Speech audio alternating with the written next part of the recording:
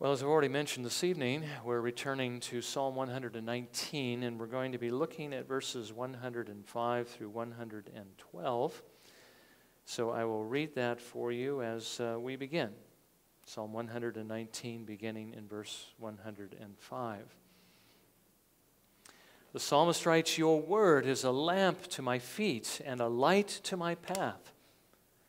I have sworn, and I will confirm it, that I will keep your righteous ordinances. I am exceedingly afflicted. Revive me, O Lord, according to your word. O accept the freewill offerings of my mouth, O Lord, and teach me your ordinances. My life is continually in my hand, yet I do not forget your law. The wicked have laid a snare for me, yet I have not gone astray from your precepts. I have inherited your testimonies forever, for they are the joy of my heart. I have inclined my heart to perform your statutes forever, even to the end." Well, may the Lord bless his word to our hearing this evening. Now again, last time we considered why it is that you and I should love God's law, even as the psalmist loved the law. And again, we asked that question last time, and actually it's shot throughout this entire psalm. Why did he love it? Well, was it because, as many churches seem to believe today, though we do not believe that, as at least in this particular church, and there are other churches that would agree with us, that he was keeping it because somehow he was under a covenant of works that he had to earn his way to salvation. He saw himself incrementally working his way closer and closer. Now, that's not the reason why he loved it. He understood his sin. He understood that he couldn't obey the law well enough in order to save himself. He understood that he came into the world already guilty. No, he was keeping the law of God because it is good, because he loved it because it was good, because it showed him how God wanted to be loved, and he loved God and wanted to show God love. So he was thankful that God showed him how he could do that.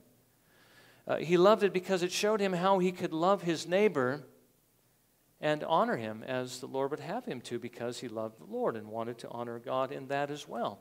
It showed him how he could do what he did for God's glory in a way that would honor him. And again, because he loved him, that's what he wanted to do. And it showed him also how he could take the things that he actually has in this world and actually keep them forever, take them out of this world and have them to enjoy. Remember, there are certain things in this world that we have to give up when we come to the end of our lives. We can't take it with you. You know, you've heard the expression, you've never seen a hearse with a U-Haul behind it, because, you know, it's not going to do you any good. Somebody else is going to have what you have when you die, but whatever you give to the Lord of what you have in this life, whether it be your time, your talents, your gifts, your resources, whatever it is, those are the things that you get to keep, because the Lord's going to reward you for those things in the final day. So the psalmist understood that, and he loved God's word. He loved his law because it showed him how he could do that. That's why Paul kept it, as we've seen, and why our Lord Jesus Christ kept it.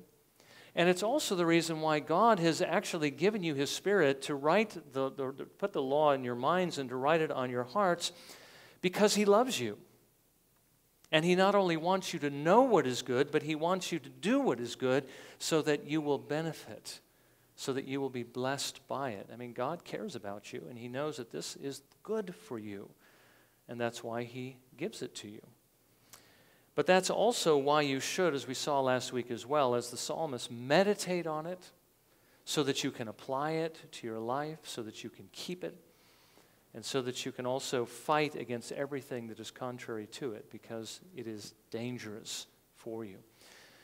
Now, this evening's theme is a good follow-up on what we saw last week. This evening, through the psalmist, the Lord tells you not only that you should do these things for the reason that we've already seen, and, you know, again, meditate on it, apply it, and keep it, but that you should do this continually, constantly, without intermission. You should never take a break from obedience.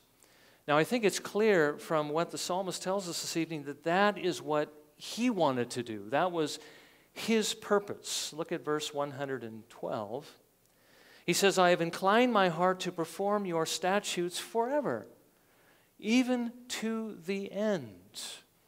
Understanding how important these things were for all the reasons already given and for his well-being, the psalmist wanted to keep the commandments continually from now to the end of his life. Now, I do want you to notice that even though the psalmist was a believer, that this was something that he said that he had to actually purpose to do. He had to incline his heart towards keeping God's commandments. And the reason why he had to do that is because he has the same problem, or had the same problem, not anymore, but the same problem that we have. We have a tendency not to do what God tells us to do. We have an internal enemy that is constantly fighting against us. Now, this reminds us what Scripture teaches us, that sanctification, becoming more like Jesus Christ, is not something that happens automatically. It's something that we have to cooperate with, something that we have to put work into. Now, we do understand the work of salvation, the work of justification, of God saving you from your sins, is his work alone. And we understand the Bible teaches that even, his making us alive is something that he does by himself. It's not something that we do, but something he does by his Spirit. Jesus says, the wind blows where it wills. You hear the sound of it, you don't know where it comes from or where it is going. So it is with everyone who is born of the Spirit. But once we are born again of the Spirit of God, there is a great deal of work that we actually have to do. We have to work along with God to accomplish this work of becoming more like Jesus Christ. It doesn't just go on automatically. And again, I would point you to our meditation this evening. Paul writes in Philippians 2, verses 12 and 13. So then, my beloved, just as you have always obeyed, not as in my presence only, but now much more in my absence, work out your salvation with fear and trembling. For it is God who is at work in you, both to will and to work for his good pleasure. Does Paul believe, or did Paul believe, that there was a work that we had to do? He says, work out your salvation with fear and trembling. Why the fear? Why the trembling? Well, because if you don't work this out, there are consequences. If God is at work in you both to will and to do of his good pleasure, then you should see that being worked out in your life. If you don't see that being worked out in your life, well, then you have every reason to be afraid. Salvation is a cooperative effort. We need to work with God as he's working within us by his Holy Spirit. But now, how much effort do you need to put into it? And how often do you need to put this work into it? Is it okay just to do it sometimes and not others? Just sort of, run that sprint and then just sort of, do what you want to do and then kind of work out again and then do what you want to do? No, the Lord tells us that we need to be working at it all the time, as I said before. Here's one thing you do not want to take a vacation from, because every time you do that, you lose ground. You fall back, as it were. You get into trouble. Now, consider the Lord Jesus Christ, whose image that you are predestined to become conformed to. Again, the Father is working in you to make you like him. Did Jesus ever take a break from his obedience? But isn't his example the example that you and I are to follow? If he didn't take a break, are we supposed to take a break? Now, what does the Bible call taking a break from obedience? Sin, that's right. And what happens when you sin? Well, as I've said, you lose ground. You grieve the Holy Spirit. You quench the Holy Spirit. You become more like the world and less like Jesus. In other words, you're going the wrong direction. That's not what you would want to do if your goal is to be like Jesus, and that is what your goal is if the Spirit of God is in you. If that is your goal, you need to do as the psalmist did, what he purposed in his heart that he would do. I have inclined my heart to perform your statutes forever, even to the end. Now, that's the overarching principle, but I want you to notice that he actually does give us several more reasons why we should do this in the several verses of this particular paragraph. First of all, he says this: you should never take a break from obedience, because to do so would be to walk in darkness. Notice he says, the law is a light. Your word is a lamp to my feet and a light to my path. It is that which shows you the right way to go, the only safe way that you can possibly go. If you're not walking by its light, if you're not actually doing what God's word tells you to do, then you're walking in darkness. You're walking in ignorance, and you're walking in sin. And when you do that, you get into trouble. You know, I used to remember this verse all the time when our family would go camping. You know, it's like to go camping at night. You can't see anything, right? At least if you're doing primitive camping, the campsite, there's no lights around. So if you want to go from point A to point B without tripping, falling, hurting yourself, you need to have a light. You need to have a flashlight so you can see, you know, where the pitfalls are, where the rocks are, where the ditches are, where the bushes are, and if there's any animals, where the animals are. If you don't have that flashlight, you can get into trouble. Well, the same thing is true of God's law. If you don't have the law of God, or if you have it and you choose not to walk by it, it's basically like turning the flashlight off and just groping around in darkness. You're going to trip and you're going to fall. Now, how do we know that's true? Well, because the Bible says so, that's one thing. But consider all the people in this world who live day to day who don't have the law of God. Look at what happens to them. Look at how many get hurt. Look at how many offend others. Look at how many suffer broken relationships, how many suffer broken marriages, how many ruin their lives, how many commit suicide. Now, if they had God's law and they listened to it and they lived by it, they would avoid all of those things, except for the persecution, of course, others would bring on them for doing that. But they would be safe because they would be doing what is right. Now, the point is, you don't have to walk in the darkness that the world is walking in because you have the light. And you can use that light. You need to use it. You need to listen to it. You need to do that, not just sometimes, but all the time. I mean, if you're walking along a steep cliff at nighttime with a flashlight, you don't turn the flashlight off and just hope for the best. How much more then should you not turn off God's word while you're walking through such dangerous territory as this world?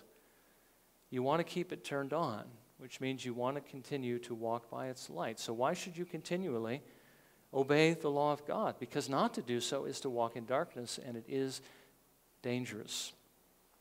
Now, secondly, he says you should keep it continually because that's what you actually promise God that you would do.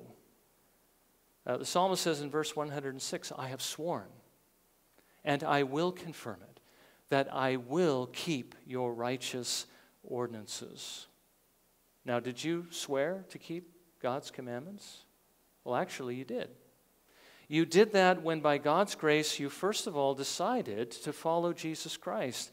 As we saw this morning, Jesus says in Matthew 16:24, if anyone wishes to come after me, he must deny himself and take up his cross and follow me. Now, how many of you here this evening call yourselves Christians? Now, to be a Christian means you're following Jesus Christ. Now, he says if you're going to follow me, that you have to pick up your cross and do that. So that is his condition. And if you're not meeting that condition, you're not following him. So if you are following him, that is the condition you need to meet. In other words, you actually promised that you would keep his commandments. Certainly, if you're a member here this evening, that's also what you vowed to do when you became a member of this church. You promised that you would keep the commandments of God. Let me just remind you of that because all of us who are members here have made this promise. And again, whether we had made this or not, we're still bound to it if we are believers. The question 4 said this: do you acknowledge Jesus Christ as your sovereign Lord? And do you promise that in reliance on the grace of God, you will serve him with all that is in you? You will forsake the world. You will resist the devil. and you will put to death your sinful deeds and desires and live a godly life.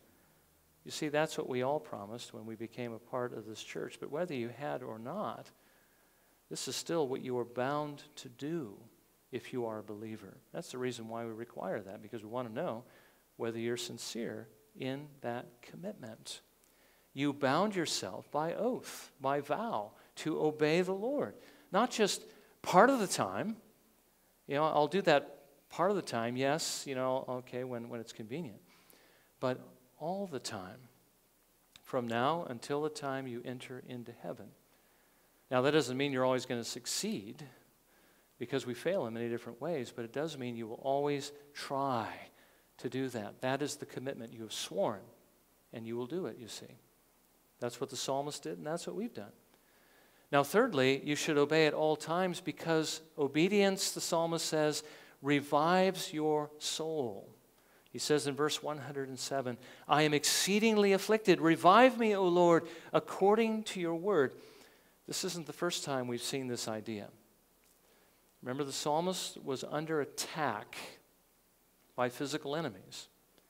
And when you're under attack, you need help. You need the Lord's help. But to get this help, you need to obey him. And so the psalmist prays that the Lord would revive him so that basically he would gain God's help through his obedience. Again, the connection between the two is that if we want the Lord to fulfill his promises to us, we need to meet the conditions. Now, God actually gives us his Holy Spirit so that we will meet those conditions. But as we saw before, we need to work with the Spirit of God to obey the Lord so that he will give us those things he has promised in this life to help us. I hope that's clear. If it isn't, hopefully it will be in a moment. Now, all of us have enemies that are continually attacking us. You have enemies that are attacking you. Now, maybe those enemies are not physical, maybe they are. But they are always spiritual enemies. They're not necessarily attacking your body, but they are attacking your soul. The devil is continually attacking you, laying snares for you in the world to entice your flesh, your sin, to try to get you off the path and to get you to fall. And you know what? He's pretty good at it. So what can you do to protect yourself? What can you do to stay strong? Stay on the path. As long as you're on the path, you are safe. But how can you stay on the path? Well, use the light God has given to you. Obey. See, the path is the path of obedience. You need to stay on the path to be safe. Now, when Satan succeeds in getting you off the path, in getting you to sin, as we said before, you grieve and you quench the Holy Spirit, you grow weaker, and you make it easier for Satan to overcome you. But when you obey, the Spirit works more powerfully in your soul, giving you a greater strength to stay on the path so that you can more easily resist the devil's attacks. So do you want greater spiritual strength? Do you want the power to overcome sin? Do you want God to revive you so that you will love him and others more, so that you'll be basically able to do what God calls you to do more? If you want that, you need more of his Spirit. And obeying him is a very important way of getting him. We talk about the means of grace and all the different things the Lord has given to us to strengthen us spiritually. Obedience is one of those things. Because when you don't obey, it quenches the Spirit. But when you obey, it strengthens his work in you. It revives you and gives you a greater strength to resist the enemy. I hope as a believer that that's what you want. The law of God shows you how to do that.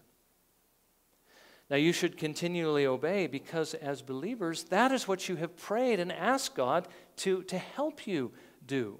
Look at verse 108.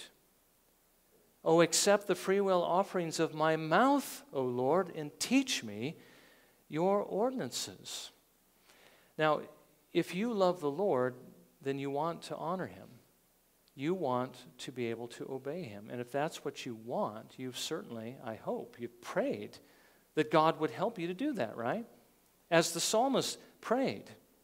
as Jesus even commands you to pray, that you might obey him.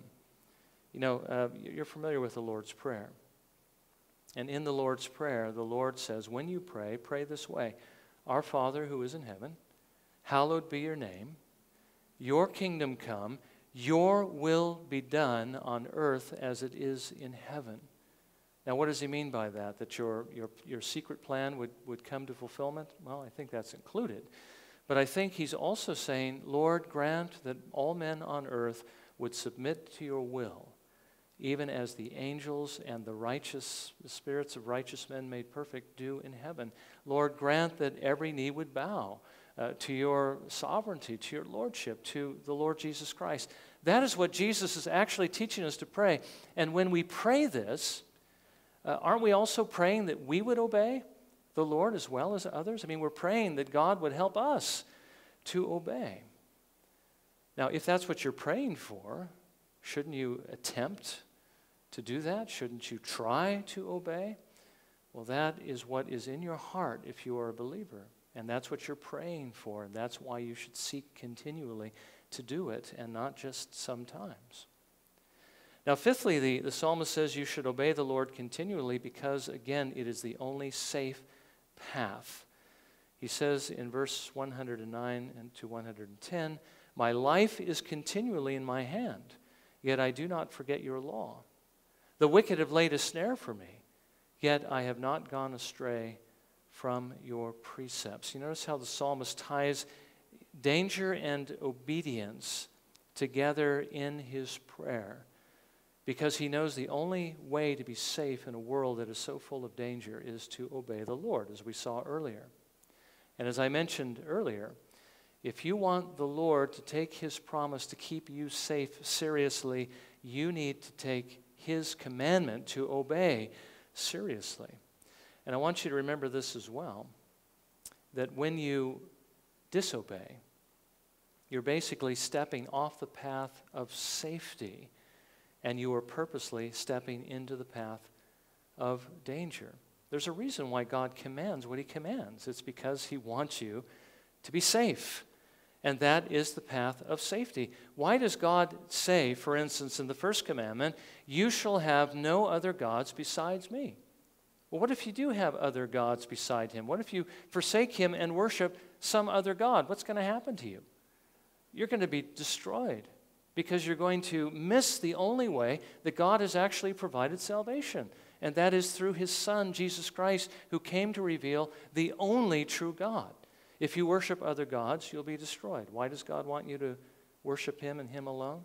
Because he's the only true God and the only one who can save you. Why does he tell you in the Proverbs, there's plenty of examples in there, but why you should not associate with someone who has a quick temper? Because if you do, you will become like him and you'll get into trouble. Solomon writes in Proverbs 22, verses 24 through 25, do not associate with a man given to anger or go with a hot-tempered man, or you will learn his ways and find a snare for yourself. Why did God command what he did? So that you would be safe. Why should you steer clear of those who have restless spirits and are constantly changing, especially in their views of, well, in this particular case, religion and politics? You know, it's interesting, the two most controversial subjects in the world. It's because you're going to be more apt to get into trouble. They are going to get into trouble. They're going to get you into trouble. Listen to what Solomon says in Proverbs 24, verses 21 and 22. My son, fear the Lord and the king. Do not associate with those who are given to change, for their calamity will rise suddenly, and who knows the ruin that comes from both of them. The point is, God commands what he commands so that we will be safe, and that's true of all his commandments. He tells you to do these things because not to do them will either injure you or others. His path is the only safe path. Now, finally, you should obey God's law because, just think about this for a minute, realizing all these things, how blessed you are to actually possess it. It's yours. He says in verse 111, I have inherited your testimonies forever, for they are the joy of my heart. Now let me just review again some of the reasons why it is a blessing for you to have it, because it shows you how to love God and man, because it shows you how to glorify God in everything you do, because it shows you how you can take things out of this world and actually enjoy a reward for them, because it shows you how you can walk safely through this world, and because it shows you how you can keep yourself spiritually strong and have a revived soul. Now consider the fact that not everybody has it. Not everybody has the law of God. I mentioned before how many people there are in the world who are destroying themselves, who stumble and fall, and oftentimes without remedy, every single day, because they do not have this direction, or maybe they have it and they don't want to keep it. But God has given it to you. It is your inheritance because you have trusted in Jesus Christ. The Lord, as I already mentioned, gave it to you to be a blessing. I want you to listen to what Moses said to Israel. And again, I recognize this is the Old Covenant, but he is still talking about what God gave to them at that time. We don't keep the ceremonial law anymore. Thankfully, we don't have to bring animal sacrifices. Christ fulfilled all of that through his work. There are separation laws we don't have to keep, but there's still moral laws, and it is a great blessing to have them. Listen to what Moses says to Israel. This is Deuteronomy 4, verses 1 through 9. Now, O Israel, listen to the statutes and the judgments which I am teaching you to perform, so that you may live and go in and take possession of the land which the Lord, the God of your fathers, is giving you. You shall not add to the word which I am commanding you, nor take away from it, that you may keep the commandments of the Lord your God, which I command you. Your eyes have seen what the Lord has done in the case of Baal Peor. For all the men who followed Baal Peor, the Lord your God has destroyed them from among you. They worshipped another god. But you who held fast to the Lord your God are alive today, every one of you. See, I have taught you statutes and judgments, just as the Lord my God commanded me, that you should do thus in the land where you are entering to possess it. So keep and do them. For that is your wisdom and your understanding in the sight of the peoples who will hear all these statutes and say, surely this great nation is a wise and understanding people. For what great nation is there that has a God so near to it as is the Lord our God whenever we call on him? Or what great nation is there that has statutes and judgments as righteous as this whole law which I am setting before you today? Only give heed to yourself and keep your soul diligently, so that you do not forget the things which your eyes have seen, and they do not depart from your heart all the days of your life, but make them known to your sons and your grandsons. Now, Moses is saying that you've been singled out from all the nations on earth. God has shown you a great deal of favor in that he is not only your God, but he has given to you these commandments. And so he says, be thankful that you have the true God for your God and that you have his commandments, because there is nothing like them on earth. What great nation is there that has statutes and judgments as righteous as this whole law which I am setting before you today? It is a great blessing to have it. And that's what you have. That's what God has given to you through Jesus Christ. And so you should be thankful. And you should show God your thankfulness by loving this law, because, again, it reflects God's holy nature, and keeping this law. You should look at them the way the psalmist looked at them, not as something dreadful to do away with. Oh, cursed is everyone who keeps the law. But they are the joy of my heart. Again, for all the reasons already listed. But again, remember the point this evening, that for these to be a blessing for you, you need not only to keep them by God's grace with his strength, and you can only do that if you have trusted Jesus Christ. Okay? He alone can give you the power to do it by his Holy Spirit, but you have to do it continually. Again, the psalmist concludes, verse 112, I have inclined my heart to perform your statutes forever, even to the end. Is that what you have purposed to do in your hearts? To obey him, and to obey him continually, even to the end? Well, if you want the safety that this law is going to give you, if you want to go through life with your eyes open, if you want to know the truth about what really pleases God, if you want your life really to be blessed here and blessed in the world to come, this is what you need to do. There is no other way. And so may God give to you, may he give to all of us the grace that we need to see this, to understand it, to know it's true, and to keep his commandments, to understand his word, and to do what it is he calls us to do, because it is good, because it is right, because it brings blessing. Well, let's bow in a moment of prayer, and let's ask the Lord to help us do that. And again, let's especially do that in light of our coming to the Lord's table here in just a few moments.